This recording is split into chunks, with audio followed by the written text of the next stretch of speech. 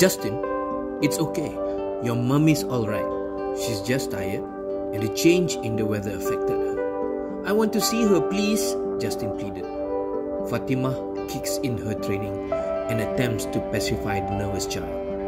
Additional reinforcement on his mother's condition and open communications are tools that normally works in this instance. Unfortunately, this is Justin, the one that caught the highly respected Bobshire in shock. She needs a rest, Justin. We go in after we've had some food. After much cajoling and assurances, Justin finally gives in and the both of them disappear into the food and beverage door. Streaming, doctor. We should reach 65% transfer shortly. Excellent. Rodriguez will be happy. Please continue the transfer and advise when you're ready for initialization. Yes, Mr. Pang. The smartly dressed gentleman leaves the treatment room and heads for the surveillance center. Inform Mr. Shear that I would like him to join me in 10 minutes.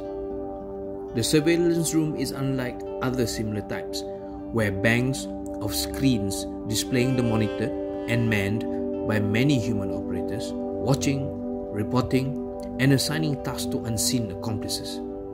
This surveillance center, however, is bereft of all that. It is bright with clean walls and curtains of sunlight cascading down from the transparent rooftops, designed to provide a 360-degree view of the entire facility. In the center, a sofa and a single leather-covered plush single-seater, the kind you find in a 20th century therapist establishment.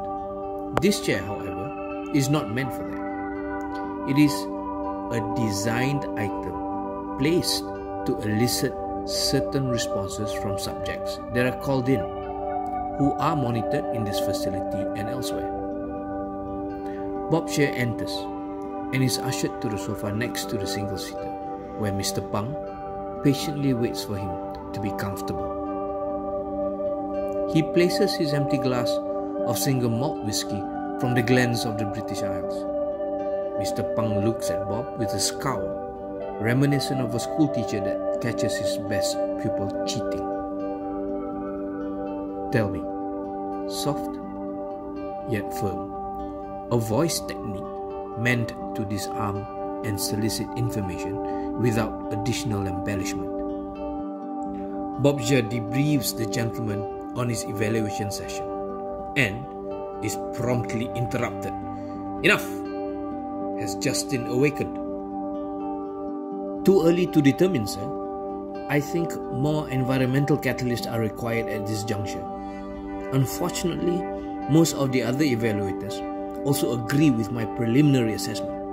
Bobshire composes himself as he stiffens for the onslaught that is due to come from Mr. Pang.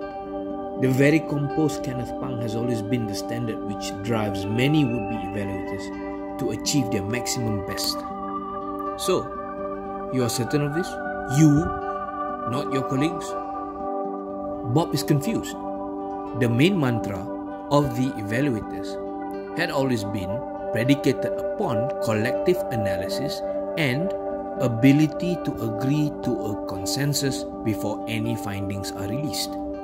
Unfortunately, Mr. Pang is not any usual evaluator superior. He was always the one to seek and identify gifted individuals before the guild's identification methods even begin to collate information.